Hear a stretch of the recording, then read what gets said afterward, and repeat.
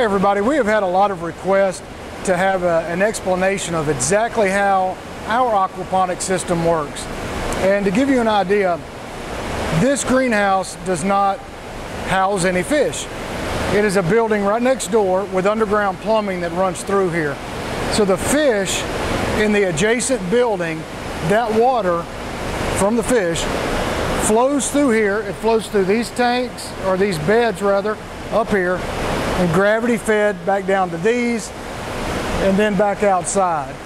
And how that works is the fish produce the ammonia, which gets turned into nitrates and nitrites, and produces the fertilizer that's needed for the plants. We also add a little bit of nutrient, some iron and calcium, magnesium, all organic, to this. I'm not sure if we actually need it yet, because without it, the food is extremely tasty and grows very well. We just wanted to be a little safe rather than sorry. And when you can see, what happens is there's absolutely no dirt. All of these roots are growing in the water, and they get exactly what they need.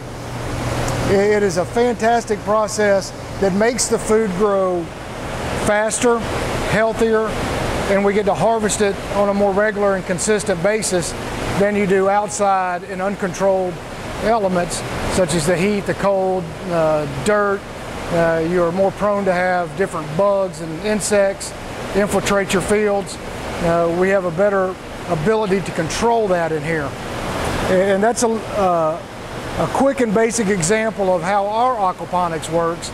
And to give you an example of the size, each one of these rows is about almost 1,600 plants. So that's 1,600, 1,600, 1,600, and so on.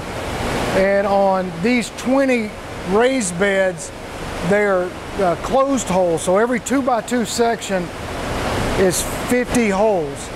And if my sister can pan over, and you can see where we started to fill these up, they are different types of onions and basil that doesn't spread out very much.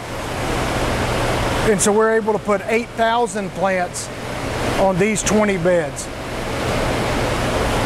So that's a basic overview for all the requests that we've had recently on how our system actually works. So just to recap, the fish are in the adjacent building.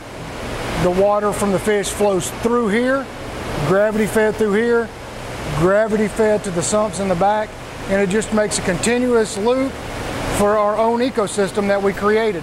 And that'll be the same process for the additional 4 greenhouses in the back. And as always, we share our knowledge with you. Please share yours with us. I'm Farmer Kevin. See you next time.